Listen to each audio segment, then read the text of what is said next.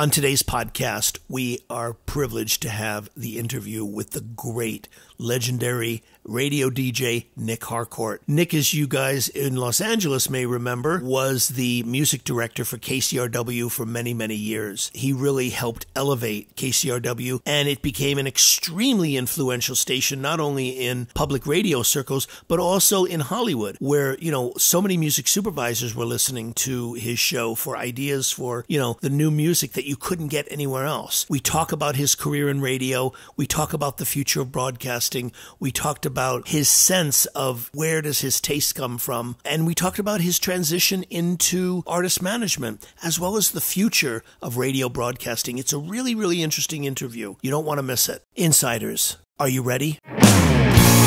Welcome to MUBUTV's Insider Podcast, where our mission is to educate, empower, and engage artists and music business professionals who are dedicated to having a successful career in the new music industry. Here are your hosts, Ritch, Esra, and Eric Knight.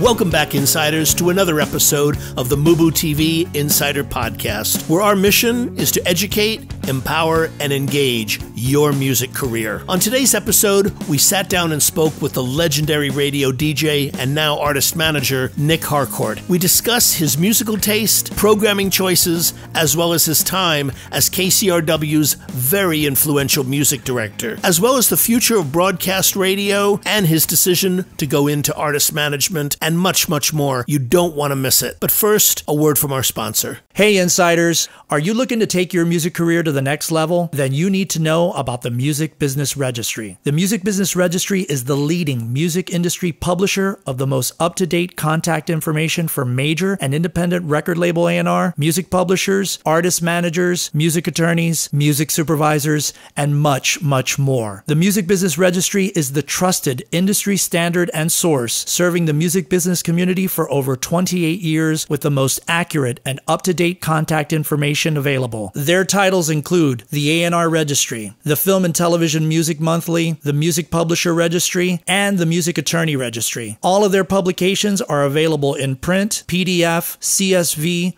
or online subscription. Visit them now at musicregistry.com and receive a 10% discount by using coupon code MUBUTV10 at checkout.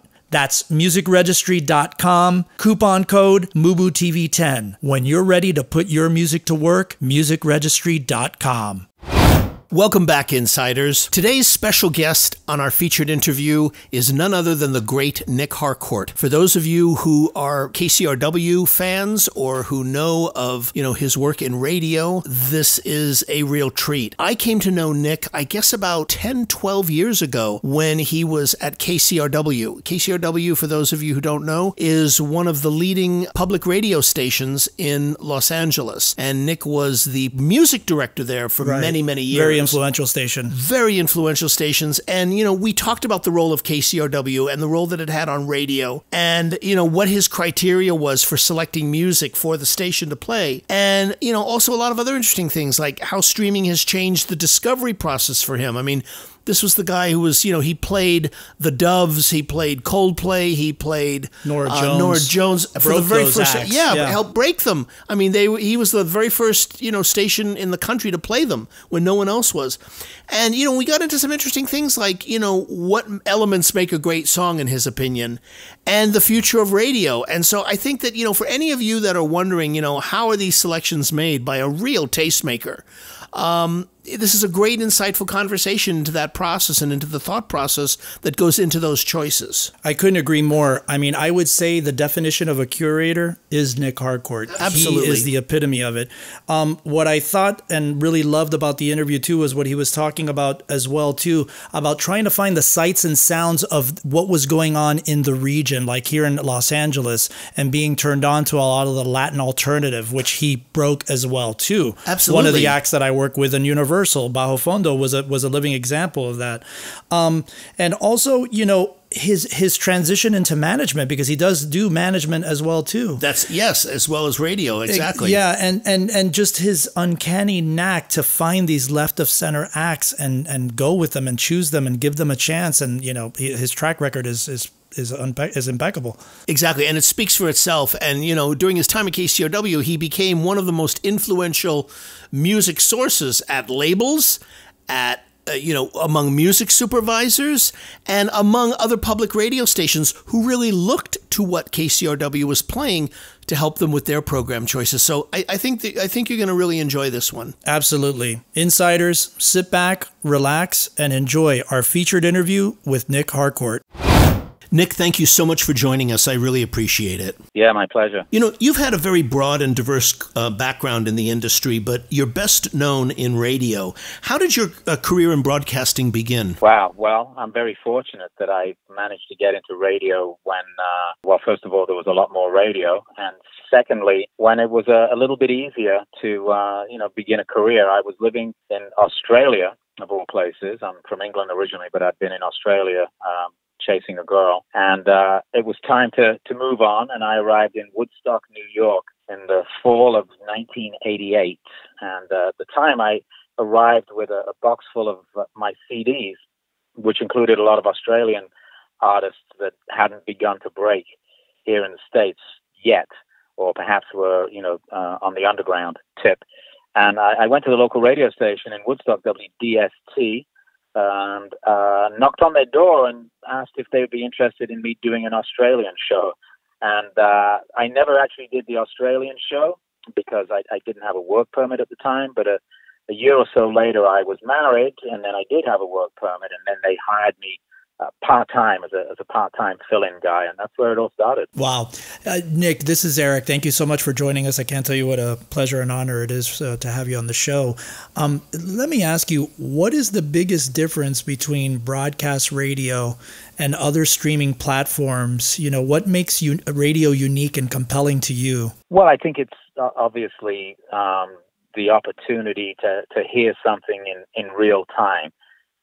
In many cases, a lot of the streaming platforms, if they do have a personality or a curator, they're recorded. The beauty of real radio on transmitters is that in most cases, there are real DJs sitting down in the town where the broadcast is being made and speaking to their constituency and the demographic. And you can't really beat that. That's one thing that radio will always have, which is, locality. How do you feel, I guess this is more of a general radio question because you've been in it a long time and seen it from a lot of perspectives, but how do you feel that radio can meet the challenge of ensuring that younger listeners remain engaged? Today, I mean, it's sort of an era where media consumption and habits of Generation Z and millennials, they're not just audio content, but, a far broader scope that populates the cultural landscape today with DSPs and social media and live events and video content and other things. How does radio continually engage people today? Well, I think radio has to compete, obviously, in a multimedia digital world. And whilst radio stations have the bullhorn of a transmitter, they also need to be engaging younger people through technology that younger people use, and obviously digital technology, and making various things available through websites or other digital portals that the radio stations might be involved with is a way of engaging a younger audience. But I also think it always comes back to that locality thing. You always have to serve, as a radio station, you've got to serve your market. But at the same time, you can be creating content that can be bringing in people from out of town and across the world. So I think that the stations who are moving with the technology are the stations who are going to stay relevant. Absolutely. You alluded to this earlier in the story where, you started your broadcasting career by kind of talking your way into doing fill-ins at WDST and Woodstock. This is a two-parter. What was your pitch to them? And the follow-up is, how did you know that was your calling? Because, you mentioned that became the part where you realized your calling. It's almost like everything sort of conspired to lead up to that moment. I got in late. I think I was 31 or 32. And I traveled around the world a little bit. I think that, my background, my dad was a broadcaster. My dad was in television in the Midlands in Birmingham, which is where I grew up. And, the irony is that I didn't really live with my dad, and we don't really have much of a relationship. But I guess broadcasting was in the blood somewhere. He was a little bit more serious than me. He was a political journalist who ended up in television. But clearly there's a broadcasting background in the family. And then, my earliest exposure to music was with him when I was a little kid, because he would bring home, I've told this story before, he'd bring home the 7-inch promo singles in 1962 or 63, and it was the Beatles, She Loves You, and, Please Me. So my first exposure was to the Beatles, and I had a love of music from that moment on. And then through being a teenager and discovering my own music, which was glam, Bowie and T-Rex and all that kind of stuff, and then following through into prog rock and then into punk as, my late teens, and new wave and, all that stuff that I kind of grew up with, I was a fan.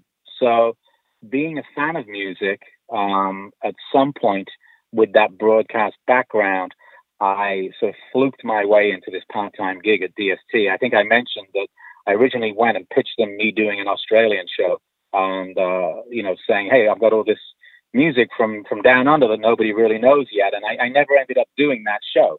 But, back in 1989 or 1990, if you were a warm body and you could, put a couple of songs together for $5 an hour overnight, you could get a job in the sticks. As you were speaking about that story, Nic, it reminded me of an interview I read with you in the New York Times where you spoke. It was so poignant when your mother told you that your mother and father were splitting, and your response was, did he take the Beatles records with him? Yeah, I know. It says it's kind of sad, really, but it says a lot about what was going on, I guess, in my house when I was 7 years old. I want to sort of jump ahead because, after a decade in Woodstock, you came to Los Angeles, I believe, in 1998 as the host of the show Morning Becomes Eclectic at KCRW before becoming the program director for the station. What was that show when you took it over, musically speaking? I came in as the host of that show and the music director of the station. The station is half music and half news and current affairs. So I was effectively program director of half of the station, responsible for all the music shows. And the flagship music show was Morning Becomes Eclectic, which is a free-form radio show where I had the opportunity to really spread my wings and try putting lots of different styles of music together, which is something that I'd never really done before on the radio. But when I got there, the show had been hosted for 7 or 8 years before me by a guy called Chris DeRita, who had shifted it a little bit from the guy who'd done it before him. Tom Schnabel had done it back in the 80s and introduced world music to America in a fairly significant way. And then when Chris took the show over, he became a little bit more on the alternative side of things. And then when I came in, everybody brings their own thing to a show like that. And I just brought whatever my sensibility is from, my years of listening to music. And I think I perhaps brought a little bit more of accessible mix to the music. But at the same time, I'd quite happily, play a Miles Davis track or introduce a band like Sigur Rós amongst all the other stuff as well. So that's pretty much it. I'm really fortunate I got to do that. It was a great opportunity for me, both as a music lover and then, in career-wise. Yeah, what a great show. You were the first or one of the first to play the band Coldplay, the Doves, Norah Jones, and so many other unique artists. What is your criteria or process for evaluating the songs that you will eventually select to play on the radio? Well, back then, it's a little different now because I'm not programming a show so much anymore. But back then I would, listen to 300 or 400 CDs a week.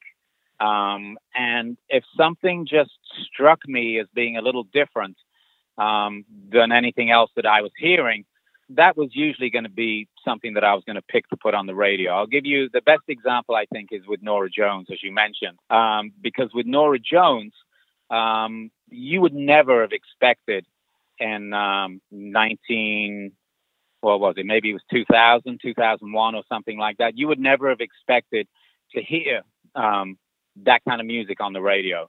And I remember when I first heard that there was an EP that she had done, and we actually first met her on KCRW when she came in for a live session with the jazz guitarist Charlie Hunter, and he put an album out, and she sang on a couple of the songs, a couple of covers. I think one was Roxy Music, I can't remember the other. And then we got her EP, and I remember listening to it and thinking, can I put this on the radio? Is this going to work? And whenever I used to have that feeling or ask myself that question, that usually meant that, yes, you have to do it. Yeah, what tremendous success you had out of that. Yeah, so to answer your question in a bigger way, you know, simply being able to hear something different and decide, I want to play that on the radio and see if other people agree. You know, when you came here, Nic, you came from, did you know Los Angeles at all? Or was it totally a new market geographically and culturally to you? Totally new. Totally new. So, you know, I'm curious. I mean, you made such a huge impact during your time there. And, you know, and it was also a very interesting time in the business. When you were at KCRW and you were programming, what tools did you rely on or get to use to get a sense of what your listeners wanted to hear? Well, I'll be quite frank with you. I've never done any research in my life. I'm not somebody who believes in that. I'm the old school of, you know, trusting your gut and believing that there are a significant enough amount of people who will go along with you. And, you know, fortunately, I've been successful at that. So there were no real tools. What I will say is that obviously moving into Los Angeles, it's very different from Birmingham, where I grew up listening to, you know, Beatles and Black Sabbath. And I asked questions, you know. I asked people who were LA residents about the local music scene, and I was educated a little bit in Latin music in particular by my producer at the time, Ariana Morgenstern, who is of Argentinian descent and speaks Spanish and was much more aware and obviously involved in the local music scene, including the Latin alternative scene. So she introduced me to that world, and that felt like something I wanted to introduce into the mix. And, you know, I'm proud to say that in a town that is, you know, 50% Latino, we were the only radio show featuring new Latin music. Yeah, and I remember because, I remember you were working with Bajo Fondo, which was a band that I worked with at Universal when I was at Universal, and I know you guys, you know, had them on the show because I was there for that. So yeah, that was incredible. Yeah, so I sort of, you know, I asked questions and tried to find out and learn about the town that I was living in, and you know, that was really helpful. Yeah, no, and it definitely helped. You know, during this time, you became, you know, literally one of the most influential tastemakers in music, where other, you know, radio program directors, film producers, music supervisors were looking to the music choices you were making for the station. Were you aware of the impact that you were having at that time? Well, not initially until you are, of course. And I think when I really became aware of it was when I was sitting at home one night watching television, and a commercial came on for Mitsubishi cars that featured a song by the Icelandic band Gus Gus or Gus Gus that I knew that nobody else would have heard. And I was like, oh, people are listening and, you know, taking the ideas here and putting them into television shows and commercials. And, you know, it became much more significant over the next couple of years when everybody was really tuning in to hear new stuff. Because, again, you know, there was no streaming. There was satellite. That satellite was not big at the time. It was before Howard Stern went over there and, you know, saved the ship. And the creatives in town here, you know, music supervisors, editors, producers, directors, writers, were listening to the show, and we were finding a lot of the music that we were playing ending up in television and film and commercials. Nic, during your time at KCRW, you not only elevated the profile of the station, but there was also an element which made KCRW unique in that you had a live component to Morning Becomes Eclectic, which was, you know, the bringing in of bands and adding that element to not only the station but to the music as well. Do you feel that as a program director or music director, that enhanced the relationship of the station to your audience? Well, I think Morning Becomes Eclectic is obviously a unique beast. You know, there was no other format like that at the time.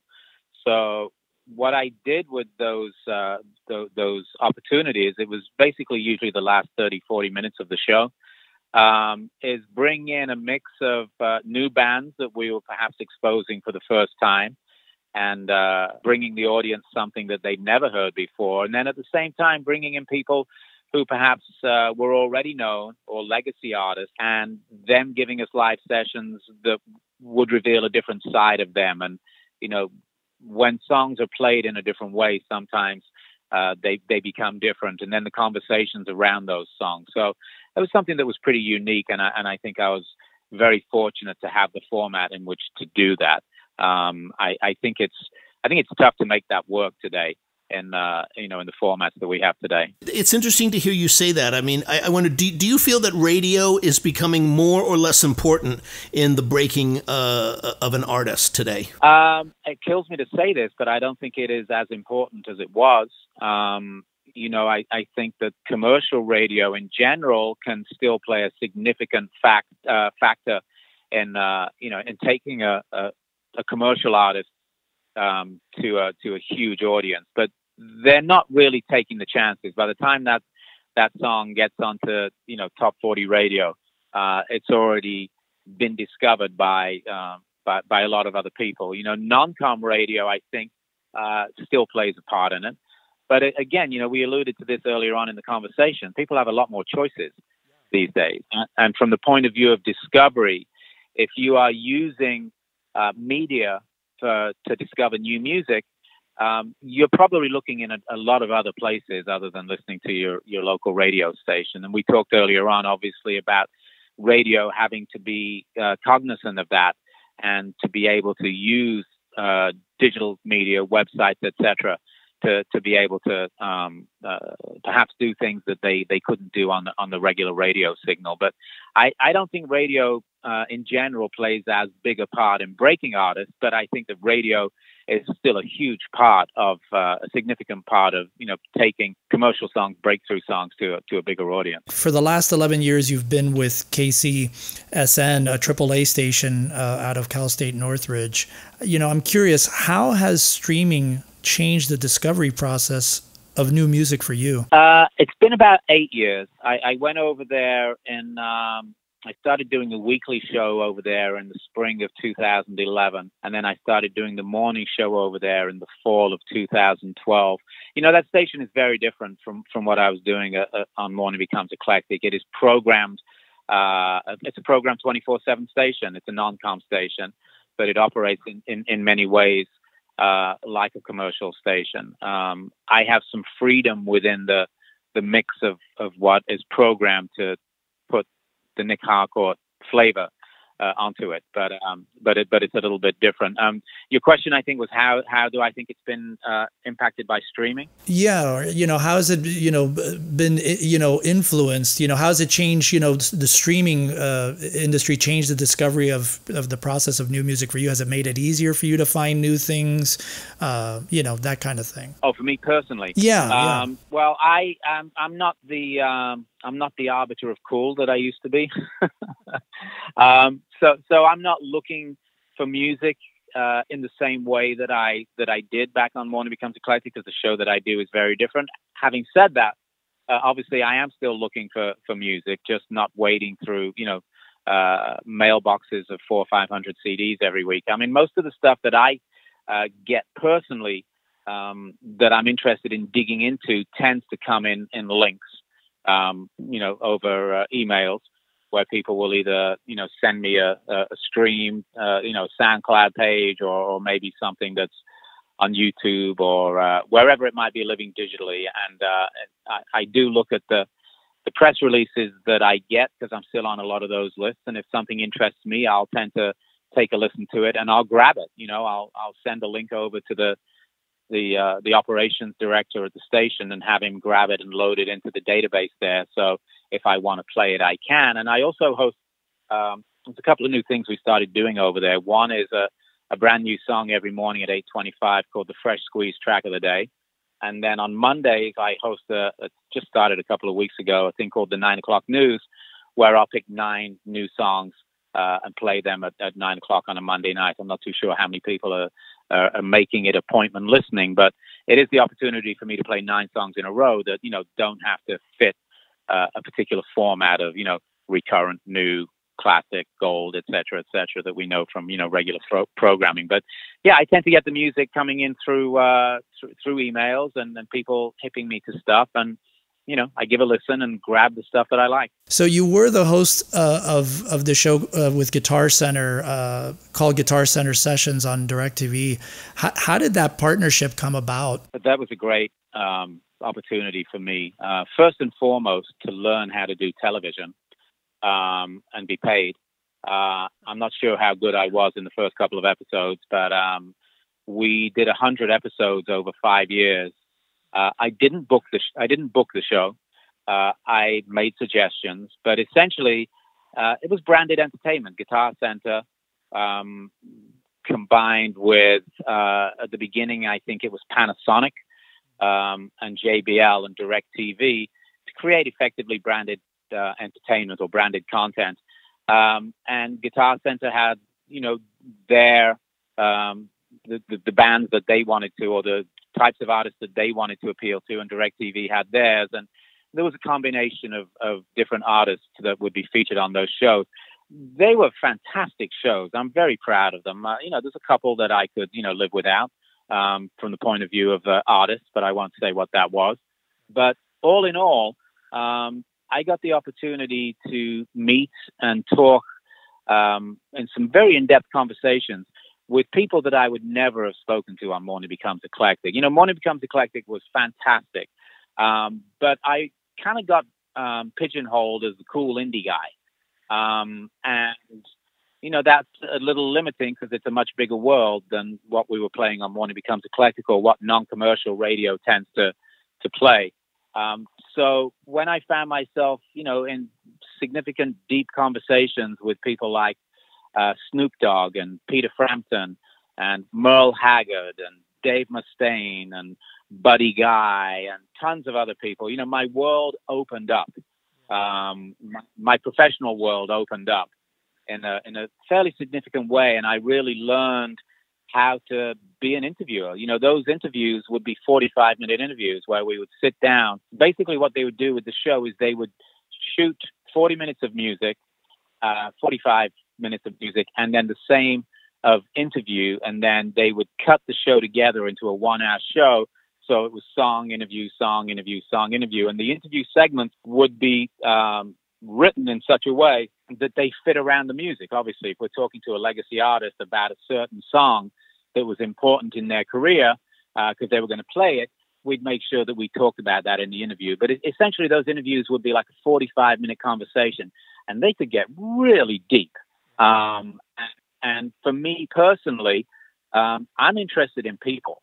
So if I can have a conversation with somebody about their process, and that process can lead you into all sorts of weird and wonderful places in conversation. So it was a fantastic experience. But how it came about, to be quite frank with you, was I was pitching another type of show around town, a live performance interview show. And we weren't getting much luck, and we went to DirecTV and pitched the show. And they said, well, we don't really want that show, but we have this show. And we've had somebody do the pilots, but we're not really sold on the host. Would you be interested in hosting that show? And, I did an audition and I got the gig. Doing this Guitar Center thing, coming from radio all your life practically, what was it like, doing television? Was it a natural progression for you? I think it's always something that people are nervous about in radio, going from radio to television. And I was too. And I mentioned at the beginning of our conversation, my dad was in television, and, there was a little bit of nervousness around it. But I'd had the opportunity to do a couple of things on TV. I'd done, strangely enough, a pledge drive for KCET, Los Angeles public television station, a few years before. They'd asked me to, be on camera. That was my first experience. And then I'd also done a couple of things for A&E on their Breakfast with the Arts show. So by the time I got to do Guitar Center Sessions, it wasn't completely new to me, but at the same time, this was real. I mean, we would shoot 10 shows in a week.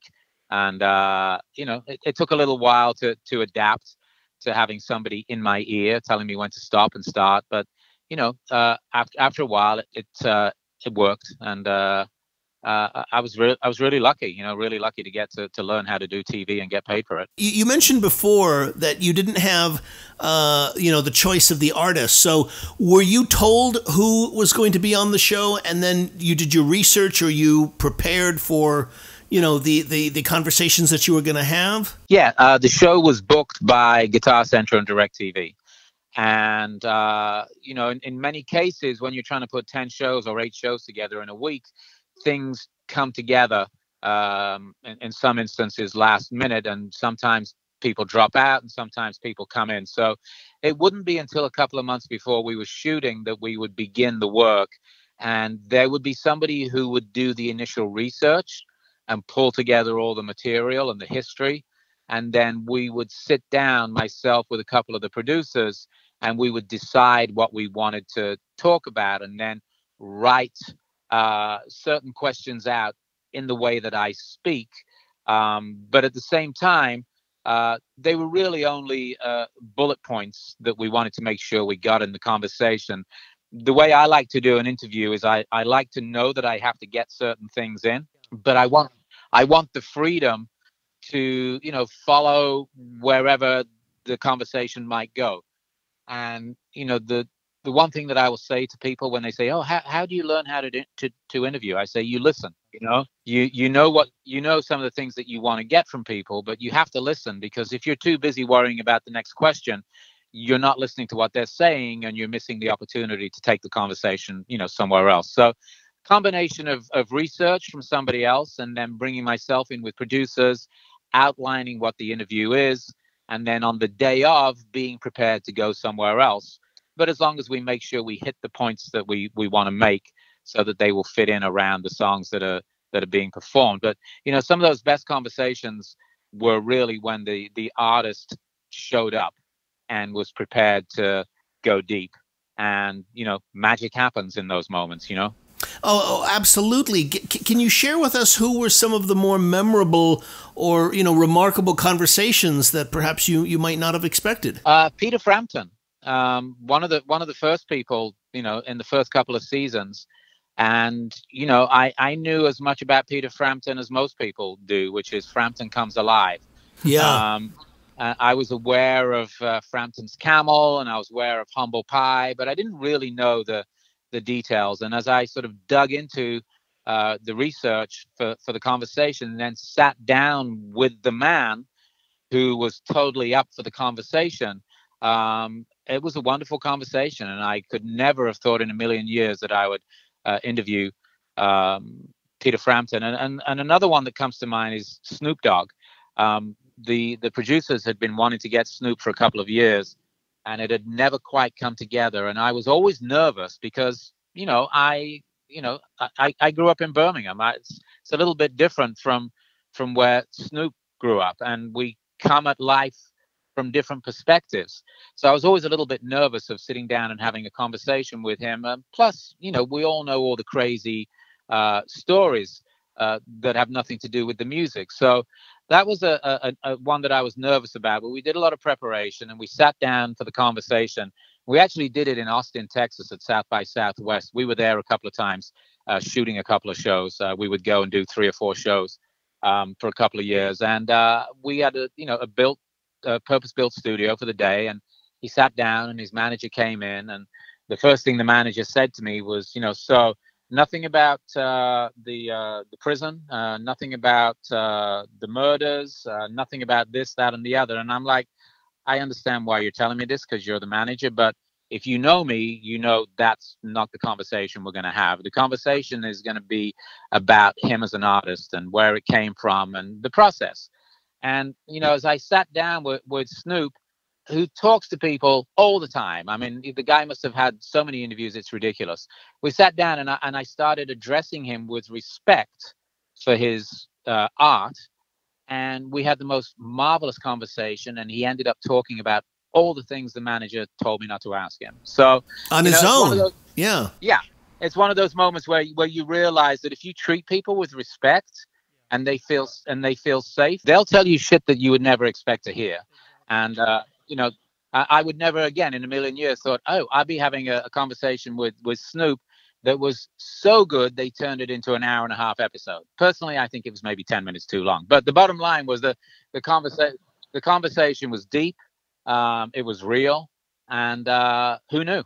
Hey, Insiders, we hope that you've been enjoying our featured interview. Stay tuned because we've got so much more value coming your way. But before we dive back in, a word from our sponsor. Hey, Ritch, you're the founder, CEO, legend of Music Business Registry. Tell us what the Music Business Registry is all about. Well, what it's about, Eric, is it's a company that is designed to provide the most accurate and up-to-date contact information for the music business. So if someone is looking to reach the A&R community, if someone is looking to reach music publishers, if someone needs to reach artist managers, if someone needs to reach music attorneys, if someone's looking to place their music into film and television and needs to reach all the music supervisors, that's the contact information that we provide.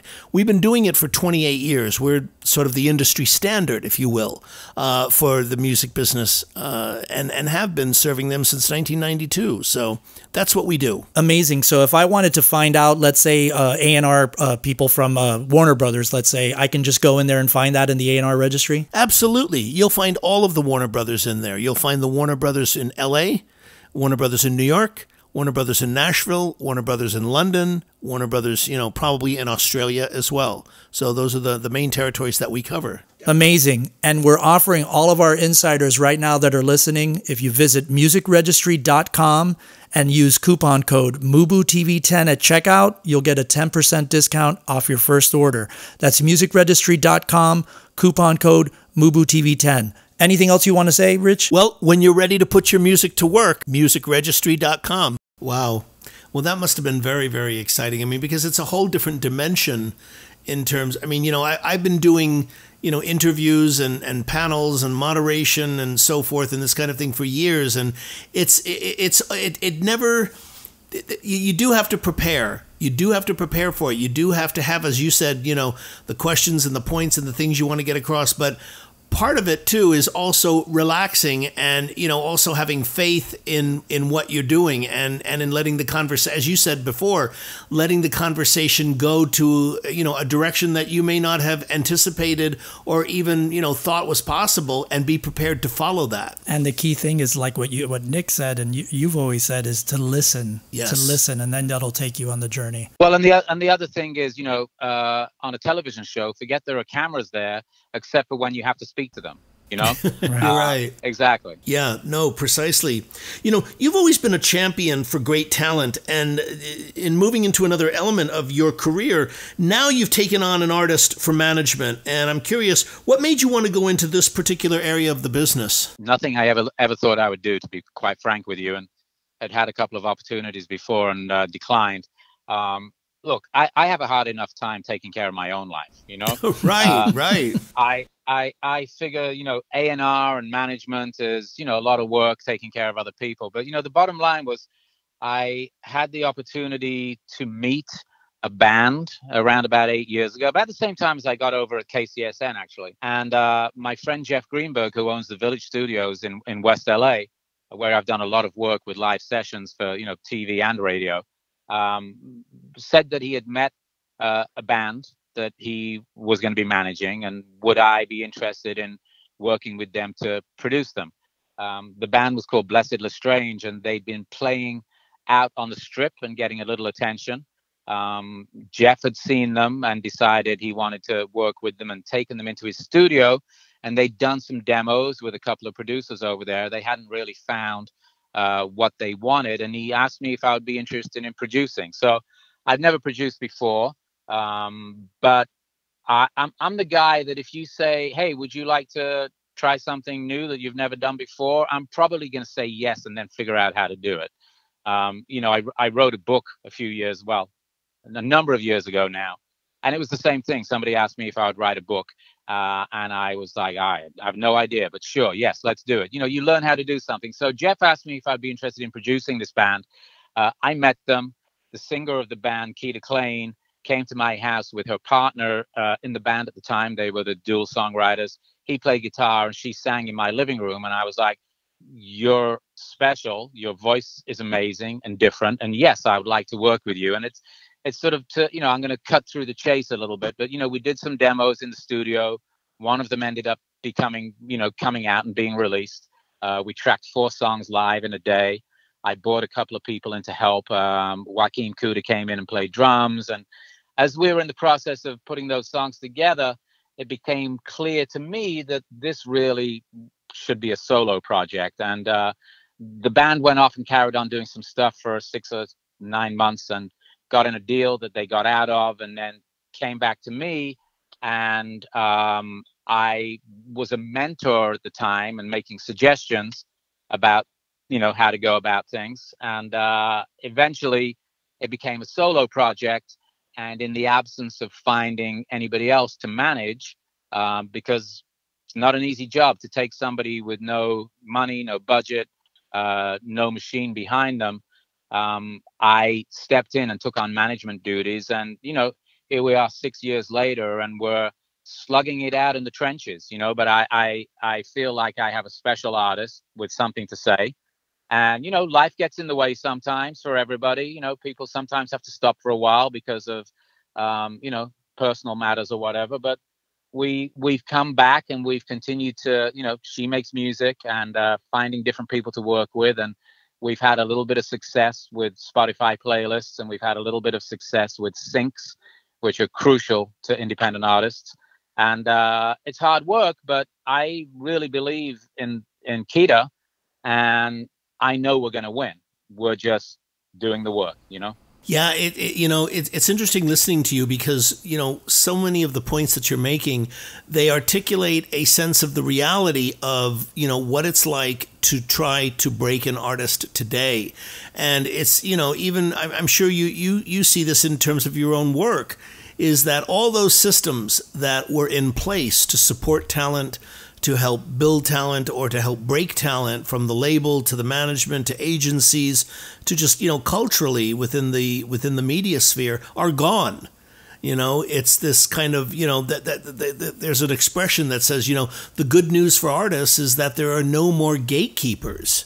That's the good news. The bad news for artists is that there are no more gates.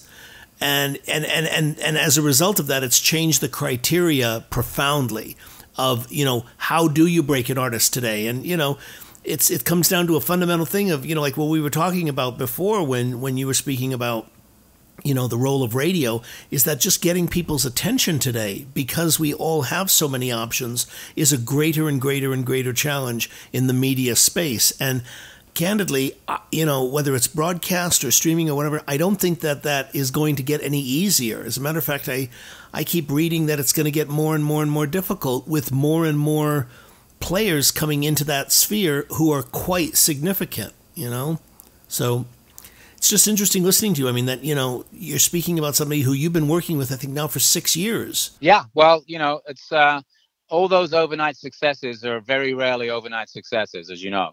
And I think that is something that remains the same. As you said, the democratization of distribution has been fantastic. Taking that away from labels and letting people release their own music, I think, is the best thing that ever happened. But at the same time, as you said, everything is fragmented to such an extent that, getting somebody's attention is really hard. And, at the end of the day, it comes down to a song, of course, but the song still has to be heard. And I always used to say that about my job at Morning Becomes Eclectic is, I have the bullhorn that I can tell people about the music that I'm listening to. I would give people an opportunity to be heard. And one of the first things that Kita ever said to me when I first met her, when I was talking to her and trying to get a sense of who she was, I said, so, what do you want to get out of this music that you're making? She says, we just want to be heard. We just want an opportunity to be heard. And that's the difficult thing, because there are so many different ways. And, so, as I said, it's so fragmented that sure, you can get a spin on a non-com radio station, but it's a drop in the Atlantic. Right. Yeah. You've really got to be able to hustle on all frontiers, So With Kita, we've focused on trying to get music on television for Syncs, because number one, that keeps her alive as an artist. And number two, if you get a song played in the right show at the right time, it can make a huge difference. And we've definitely seen how that works. You put a song in, it plays in the background, you make a couple of grand, you pay the bills, but the song doesn't really do anything. You get a song featured in a 2-minute scene in a show that's a big show, that can make a huge difference. So we've been sort of working on that angle, and then just hustling social media and continuing to put material out, whether it's new material, whether it's remixes. You got to feed the beast. Yeah. And thank God for things like Shazam, where, if you do dig a song on a show, where you can just go ahead and just put your phone to it and know exactly who it is, and then you're immediately off to Spotify. I mean, it's just a great discovery tool. No, we've seen, placements in significant shows where the Shazam goes nuts. Yeah. And as a result of the Shazam going nuts, Spotify goes nuts, the videos go nuts, and you can really see the importance of, television in breaking artists. I mean, a few years ago with shows like the OC and some of the old WB shows, those shows were very significant in breaking artists. So, Nic, you were speaking about the element of opportunities and syncs that you had with Kita, and I believe you mentioned a television opportunity in Canada. Yeah, I think I was talking about one of the things that is really important for independent artists these days is finding other ways to make money, other streams of income.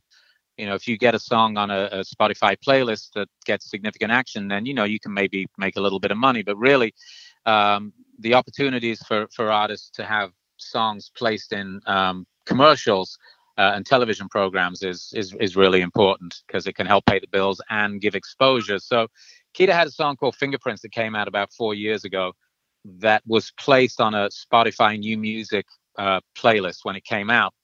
And as a result of that, was found by a music supervisor in Canada who placed it in a commercial for the new Samsung phone on Bell Canada, which at the time was a touch-tone phone, so Fingerprints worked perfectly. And one of the things that came out of that was, first of all, she got paid pretty well for the license.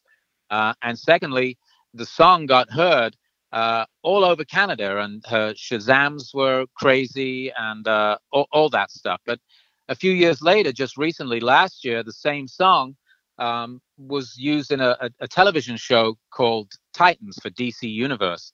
And DC Universe is a streaming service that actually apparently now is going to be folded into the new Warner Brothers streaming service. But the song was used in a very significant scene. It was used in an intimate scene. It played for 2 minutes.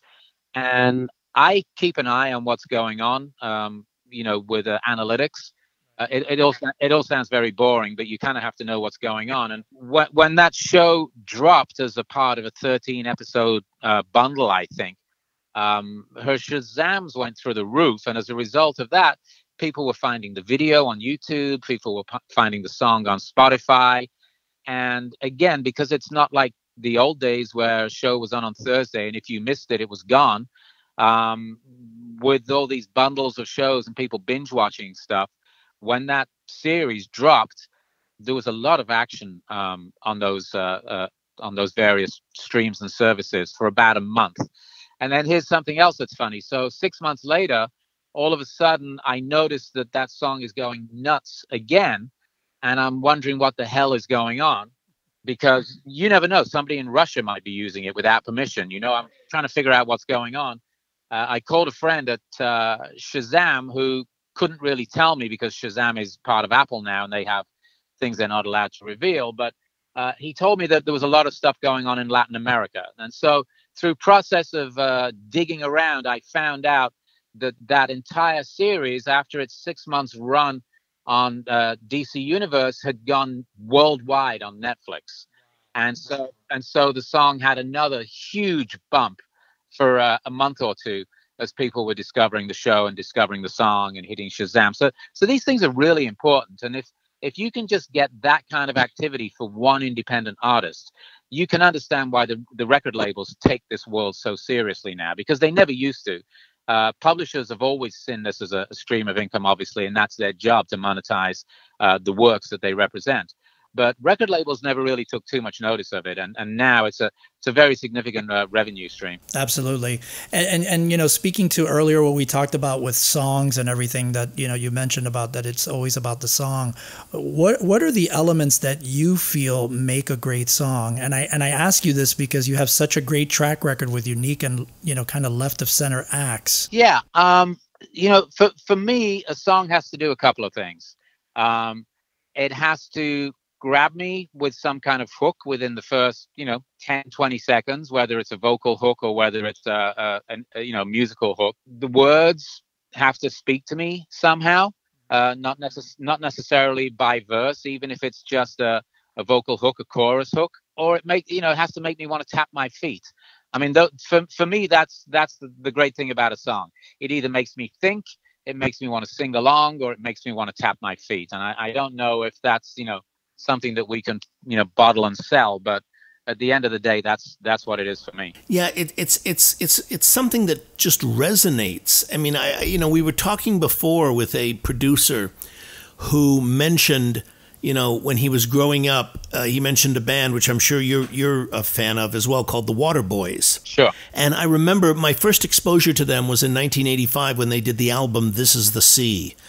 And I remember just being so struck, when I heard Whole of the Moon by, the astonishing lyrical element that this guy had, the imagery that he was able to conjure, and the emotional impact that those words with that music, it's like a whole combination of everything, coming together to create that kind of impact. Because, sometimes people can do it with their voice rather than even almost what they're saying. I remember the very first time, Nick, that I ever heard Tracy Chapman sing the song Fast Car, and just like, it was like arresting, just the absolute arresting quality of her voice with that song, with those words, was just like, it stopped you in your tracks. Yeah, I think sometimes you just hear something and you can't quantify it.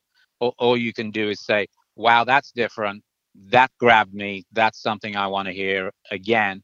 And if you're in my position, that's something I want to share. That's something I want to tell everybody about. Yeah. Do you, let me ask you on that. I mean, do you get that same, do you get as many of those opportunities today? I mean, are you discovering as much music today that you're truly loving than perhaps in previous times? Or do you find that it's more difficult as time goes on with so many options and so many platforms and so many things coming at you? What's your sense on that? Especially, I'm asking you because you're in a unique position, not only from radio, but also being the passionate music lover that you are. Yeah, I think, I mentioned this before, I don't listen to music in the way that I did when I hosted Morning Becomes Eclectic, because it's not my job. It's not my job to get on every morning and do a 3-hour freeform radio show. Right. So, I don't listen to music in the same way. I'm not really doing music supervision at this point either. So I'm sort of listening to music a little bit differently. And the radio show that I do over in Northridge at KCSN or 88.5 is, partially programmed with only a few opportunities for me to sprinkle my stuff in. But, I think that, if you're around long enough, at some point you do feel like you've heard a lot of things, and you hear things coming back to you that you're like, I've kind of heard that before. You're just reworking something. But, let's be honest. I mean, that's been the history of music for many, many years. People will take their influences and they will either copy them or they'll do something new with them and, create their own thing out of it. So I feel like there's great music being made. I also feel like a lot of not so great music being made, and the digital technology is a double-edged sword. Everyone can make music, but everyone can make music. Exactly. So, yeah. Sifting through it, but I mean, I still listen to music with the same enthusiasm that I always did, which is, when I put something on, if I find something that somebody's given me or sent to me, I want to love it. And I want to love it because I want to tell people about it. So I don't think that's necessarily changed. But as we talked about before, the avenues in which you can share that discovery have shifted. How were you able to discern so many so-called diamonds in the rough with the volume of music that you consistently received? I wish I could tell you. I wish I had that written down as, step 1, 2, 3, because I'd be, a rich guy. But I don't know. I mean, I think that anybody who has, through good fortune found themselves in the position to be, called a tastemaker, which I always think is weird, but that's the term, just has some kind of innate sense of something that's going to work. And, I've always had it. I had it when I was a kid. I mean, I remember hearing songs when I was 14 and thinking that's a hit. And then 6 months later, it would be. Obviously, the world moved a little slower in those days than it does now. But I just listen to songs, and it's either going to grab me or it's not. And I got to be honest with you, Rich. I've also played plenty of songs that I've thought were fantastic and nobody cared about. So, I was lucky to have a forum, I think, with that radio show where I could play a ton of different stuff, and what worked. But for me, as I said, it's got to get me one way or another, either with a lyric or a beat or a feeling. I can remember when I first heard the Damien Rice album. Oh my God, yes. I remember the emotional impact that had on me the first time I heard it. And I remember I was listening to, through a pile of a couple of hundred CDs one Sunday morning in my house. And how I would catch up with the music back then was I would set aside a Sunday morning and I'd have the news up on the computer. I'll be, looking at the news around the world. And at the same time, I would have a 5 CD changer and I'll be flipping through all the CDs. And usually they got 10 seconds. Maybe I'd dig in a couple of tracks. But, after a while, you learn to trust your instincts. And then one day I realized I'm listening to the 3rd song on this CD and hadn't really just sort of noticed. I was just listening to it. And all of a sudden I'm realizing, oh my gosh, I'm on the 3rd song of this, and this is amazing. And I went into work the next day, and I started playing that album, and played, I don't know, probably all of it, 5 or 6 songs off of it, and nobody was playing that for a year. Right. It wasn't even out in the States. Right. It was on an independent thing that he put out in Ireland. Yeah, it was self-released, and he was selling a shit ton of records to people in Los Angeles, and then he came into town and he did 3 little gigs, like Largo, Hotel Cafe, and somewhere else. And, I got to see the power of the format and the power of the show at that time. But I just liked it. It was real simple. It was different.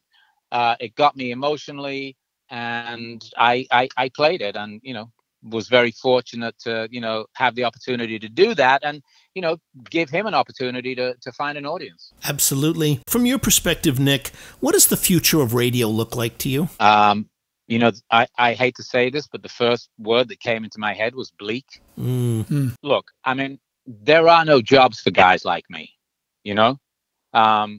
there are maybe half a dozen jobs for guys like me doing what I do in the non-com world in the country, maybe 3 or 4. Commercial radio has, really just limited its scope. Most of the DJs that I knew 20 years ago are doing something else, right? Because those jobs have gone. And nobody under 20 is listening to the radio. There's not that many people under 30 listening to the radio.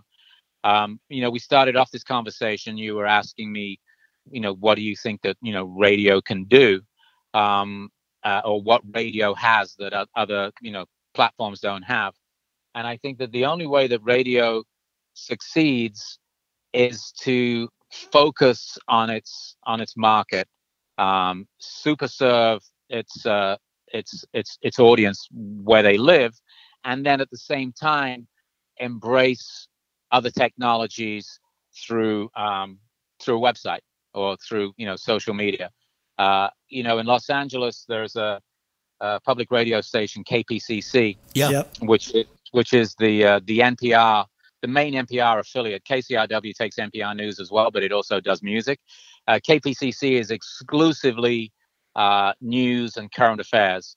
And what they've done is they have focused very intently on local news, and not just being a station that plays the NPR shows of, All Things Considered and Morning Edition, the morning and afternoon shows. Around that, they do a lot of local news. So they are relevant in their market as a local news option.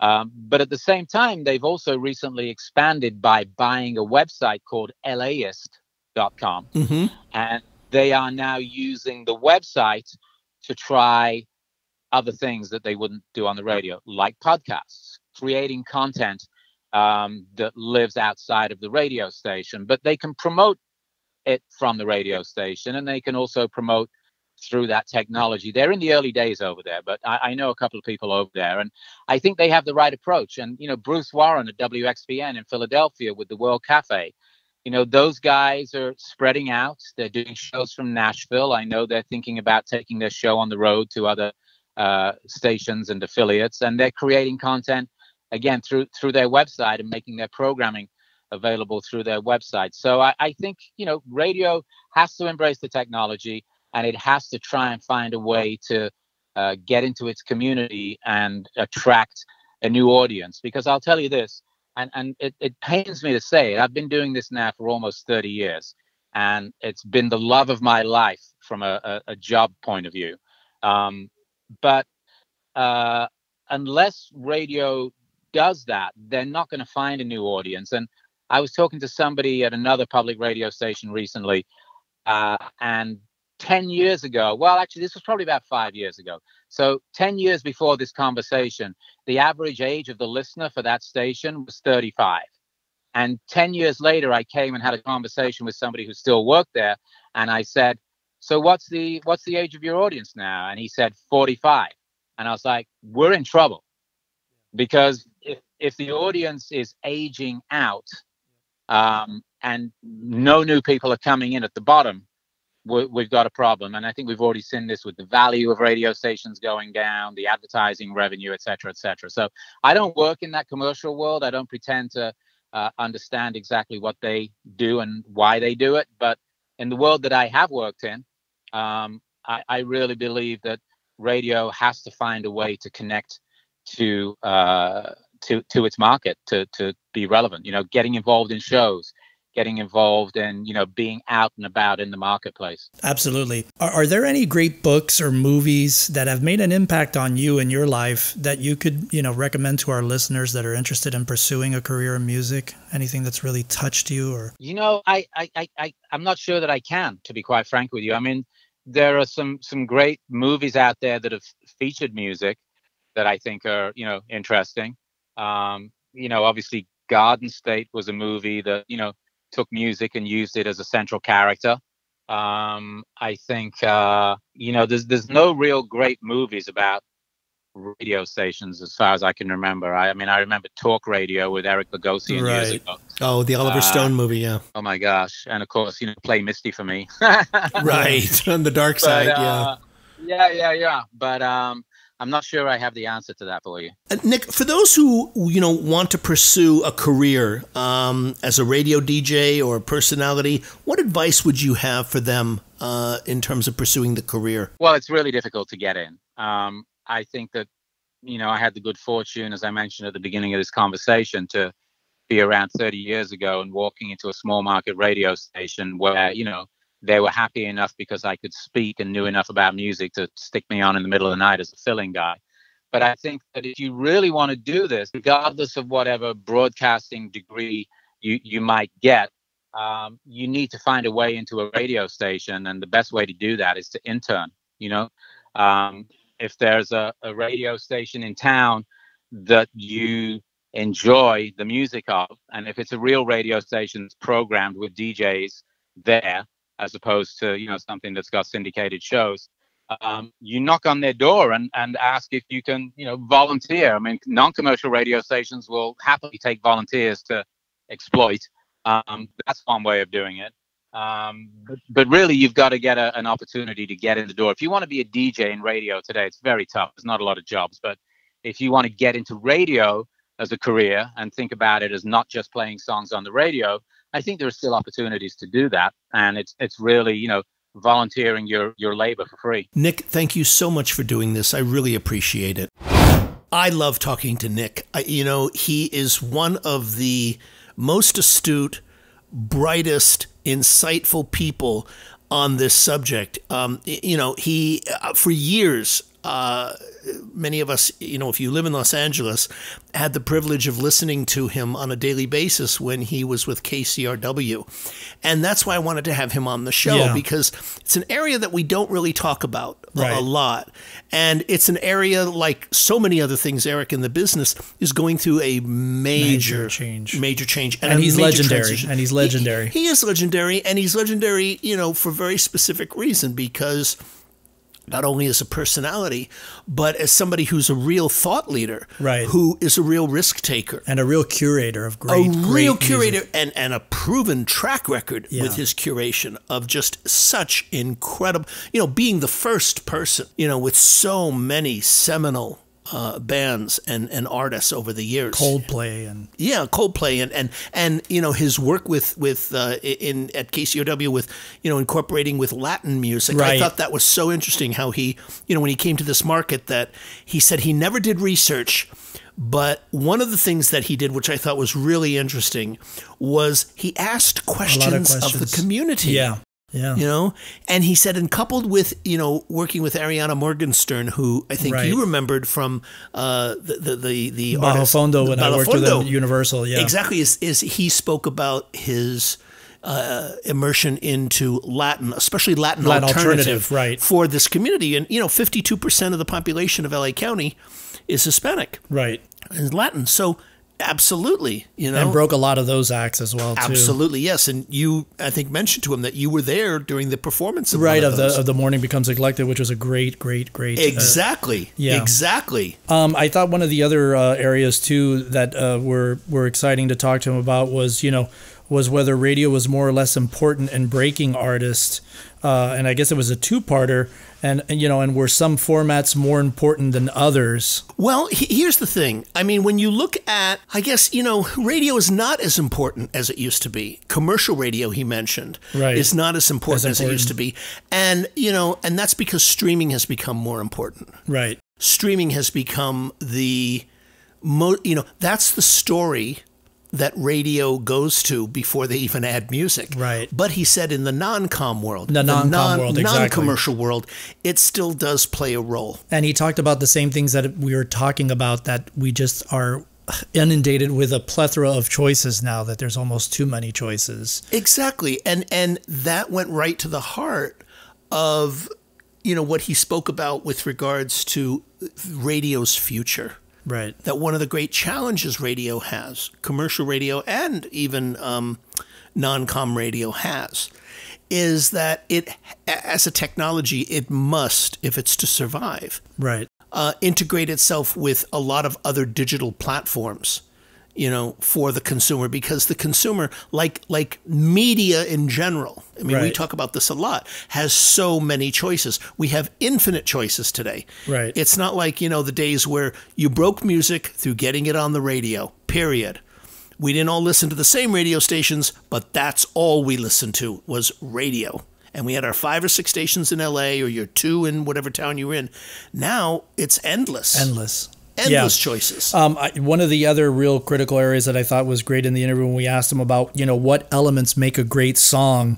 And he was talking about, in his personal estimation, was, which is typically with everybody else as well too, but that, he was grabbed with a hook within 10 to 20 seconds, which is typical of songwriting. Don't bore us, get us to the chorus.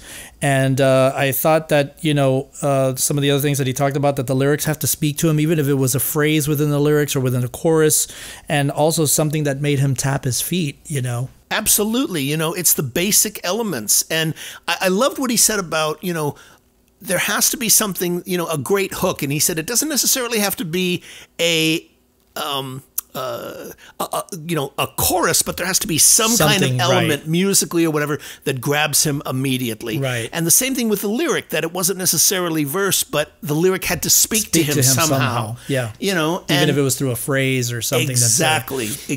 Yeah. And, it's funny. I remember when I first heard the very first Coldplay album. And there's a beautiful song that just has this lilting piano, da-da-da-da-da, and it's this motif that runs through the whole thing.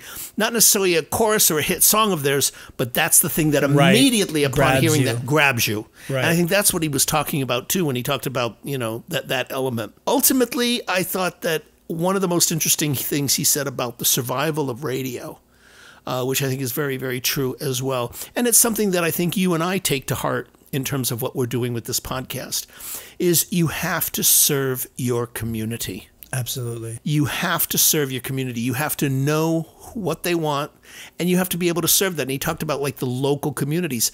He mentioned that even with regards to when he took over KCRW as music director, with regards to, understanding the Latin community and being able to serve that. And if you can serve that, much like we've talked about in other, podcasts with, I think one that we did a while back with Pete Anderson, where he talked about, really identifying a specific community and mining that, and really mining the community rather than trying to reach, the masses, the community. That is what I think will be super serving the audience, as we talk about. Absolutely. That is what I think will be the surviving aspect for radio. Hey, Insiders, thanks so much for tuning into this episode. We really appreciate it. To get show notes, links, and everything that was mentioned during this interview, head on over to our official website at MUBUTV.com/podcast/show notes. If you're enjoying the content and what we're doing here on the show, please subscribe to the podcast on Apple Podcast, Stitcher, Spotify, or wherever you listen to podcasts from. And don't forget to rate and review our show over at iTunes. 5-star reviews are always welcome and help to ensure that our podcast stands out on the top-rated and new and noteworthy charts on iTunes in our space. You can also find us on social media at Facebook, Instagram, and Twitter, all ending with the handle MUBUTV, which is spelled MUBUTV. Don't forget to catch our flagship show, the MUBUTV Insider Video Series, airing every week on YouTube at youtube.com/MUBUTV. This show was produced and created by Ritch, Esra, and Eric Knight. This show would not be here if it weren't for our amazing team, which are the following: interview editors Sarah Nissenbaum and Alex Taylor. Show notes and transcriptions by Jani Chang, Nicole Capodoglo, Lilia Owens, and Sarah Nissenbaum. Theme music by Disciples of Babylon. And be sure to tune in next week for another episode of the MUBUTV Insider Podcast.